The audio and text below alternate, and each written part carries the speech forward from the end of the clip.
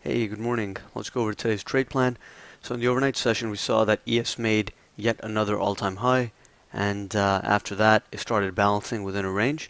Now, given that today is a holiday and the bond market is closed, volumes are really light, I don't think there's going to be much of an opportunity on the day time frame today, especially beyond the first 2 hours. So in a market like this, you want to be very selective if you're trading it at all. Personally, I think given the really light volume, given the fact that bonds are closed and volume is extremely light, it's a US holiday, I don't think it's really worthwhile to even trade today because the reward potential is simply not there.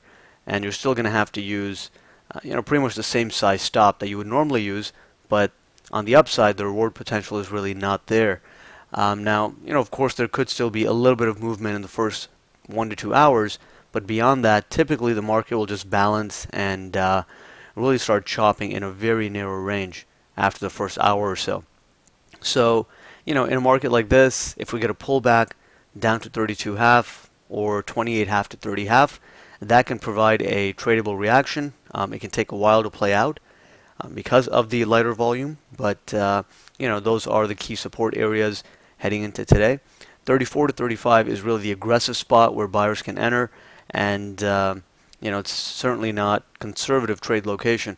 On the upside, 39 to 41 can actually cap the upside, and the market can just remain balanced within a range.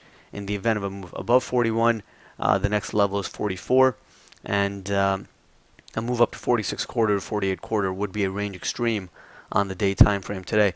So most likely we're not going to break above 39 to 41 today, and in the on the downside we're probably not going to break below 28.5 to 30.5. So the conservative trades today would be to wait for a range extension into 32.5 or 28.5 to 30.5, and that could be a potential fade setup.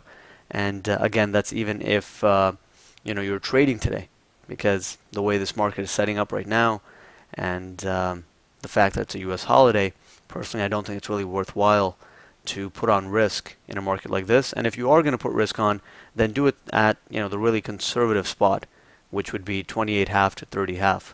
At that point, the market would be really extended on the day time frame, probably exhausting the range into that zone, and it's unlikely that we're going to get a breakdown on a day like today. So 28.5 to 30.5 can be a really good fade setup. Even a little bit ahead of that, 31 would still be okay. And on the upside, 39 to 41 is likely to cap the upside, but because the larger time frames are bullish and overall the market is making all-time highs, we don't really want to be active on the short side. The focus is going to be on the long side, and the conservative setup is going to be to buy a pullback into support if we even get a deep pullback and the market gets exhausted on the downside. So those are our main ideas.